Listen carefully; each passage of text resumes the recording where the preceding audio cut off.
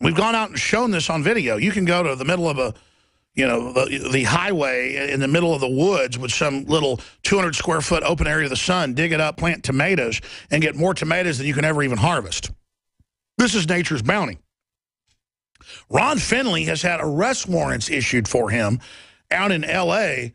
trying to get this going. And the studies show you get young people growing things, or you get young people even with a fish tank or a dog to take care of, but especially plants. We release hormones, it's been shown, that calm us when we're out in the garden with the bees and the sunflowers and the watermelons and just everything. It's so much fun to do this. It's a normal human agrarian activity. And there's the Ron Finley Project. Here I was saying copy Johnny Appleseed, and then Nico a few months ago said, have you heard about this guy in the LA Times and places who they've tried to arrest and fine and fee because he dares to go into these, government lots with weeds everywhere and plant stuff, and then other people get involved and they start planting, and then they start demanding, hey, we want part of this city park that nobody uses for a city garden. And next they're going to want chickens in their backyards. Next they're going to want to be independent humans. See, the globalists don't want us to be self-sufficient. This is the essence of the plantation. The essence of the reservation is you can't be self-sufficient. And that's the plan. RonFinley.com. Very, very, crowdrise.com, Ron Finley HQ. Very exciting what Ron's doing. I mean, this guy is just over the top with the success he's had, but also the persecution to show you we're not in Kansas anymore, folks. When they said have victory gardens in World War II, now they come after you. Ron, thank you for sitting there during that long babbling introduction, but just something like you're doing is so amazing, my friend. Thank you. Thank you so much for having me here, Alex. I appreciate it. And what you're saying is so correct, man. It's so on point. It's basically, it's like slavery, man, for all of us, because, they control the food, they control you. And we're trying to redesign that system. It's a total revolution. If everybody started planting gardens in their areas and learned what you could do with the rooftops, well, you're the expert. Tell us about this revolution. What got you started? See, everybody says that, Alex, that I'm not expert. I'm a fashion designer. You know what I'm saying? I'm just some guy that decided to put a carrot, in the ground, and all hell broke. But you are an expert by taking action. I mean, that's what makes you an expert, is that you've actually done it. I mean, come on. But we're all experts. Alex, we're all experts. You're this right. is in all of us. This is in all of us, man. It is that. It's just doing something. And like you said about your children, man, if you put them out there, they're learning a life skill. This is not frivolous. This is something that they can take with them and will take with them the rest of their life. But we have these areas that I call them food prisons. They call them food deserts, that these kids have no skin in the game. Their whole life has been predestined for them. They don't have any kind of, they don't even dream, man. It's sad talking to some of these kids, and they don't know. They already are born with barcodes on the back of their neck. I want to talk about you. We're going to break in a moment, but I want to come back and give you the floor. Talk about, though, your awakening, how this started, and then how you got attacked. And from what I've seen, that backfired and made it even bigger. Okay. We're going to break in about a minute, but how did this get started? Well, basically, I remember going to the store, and there was, I picked up a tomato, and it says, maybe coated with shellac. And I was like, wow, shellac on my tomato? Isn't that what we put on wood in wood shop when I was in, grade school?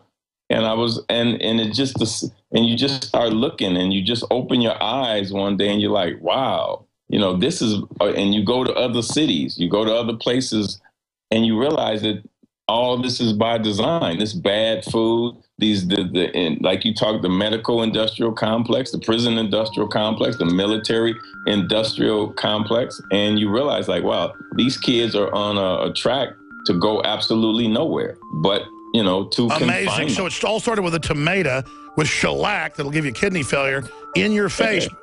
Ron Finley, ronfinley.com. We're going to come back and talk about your story. It's simply incredible. Then we're going to get into how folks can get involved and stop these food prisons. This is true revolution, peaceful revolution, the magic of plants. The show is for the whole hour, so at about 40 after, I'm going to give the number out. We're going to take some calls about your stories of city gardening or articles you want to talk about where people get in trouble for gardening in their front yard or their backyard. This is a real attempt to intimidate people. But if we start doing this, it can circumvent the Monsanto tyranny, all of it. Remember, they just cut the fluoride in the water in half this week. We're having major victories. McDonald's is starting to take the GMO out. We're having victories with our actions. And plants, seeds are so magic that you can plant a little seed and a whole mustard tree grows. You can have mustard for 20 years from it. Or you can plant a seed and a pecan tree grows, or an apple tree, or strawberries. I mean, this is nanotech, God's nanotech. I'm going to shut up because this is a short segment, long segment coming up with Ron Finley, ronfinley.com.